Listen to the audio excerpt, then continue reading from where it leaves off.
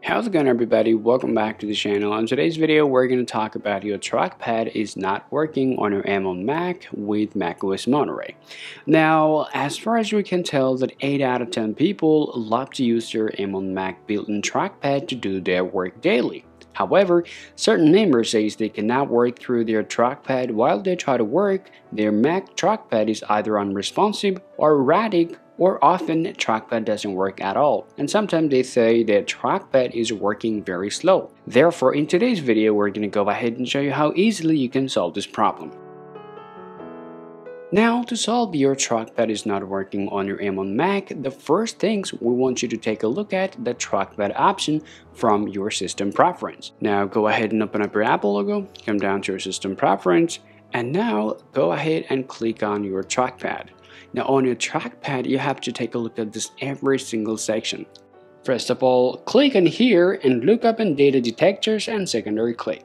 Especially when people say they try to work through their two fingers and it doesn't work. So make sure you are actually selecting it from here, and especially for those who are saying their trackpad is extremely slow, okay? Especially for those, make sure your tracking speed is fast. On the clicking option you can select it medium or you can choose light and firm to solve your problem.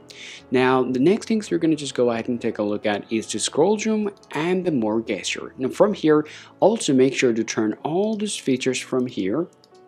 On the more gesture, just go ahead and turn them all on from here. Now quickly after doing all of that, now just go ahead and click on your Apple logo, come down to your restart, and now click on restart.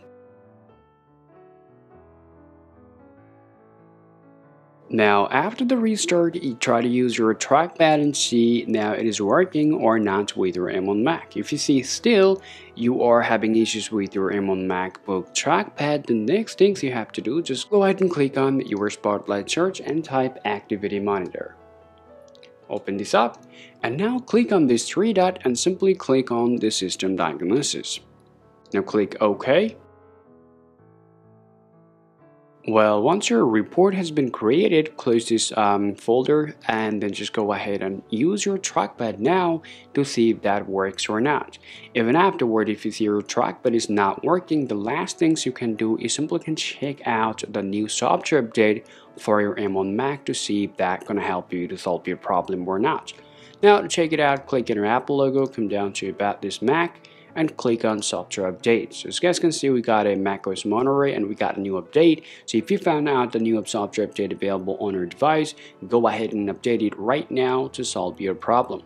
So these are the basic way you guys can follow in order to solve your trackpad is not working. Now a lot of people, especially if you're having issues with your hardware, in that case you won't be able to solve your problem unless you take your MacBook Pro to the Apple Care. Alright guys, so if you find this video useful in terms of knowing how you can solve your problem, if so, leave a like and subscribe to the channel. Thanks for watching, and I'll talk to you later.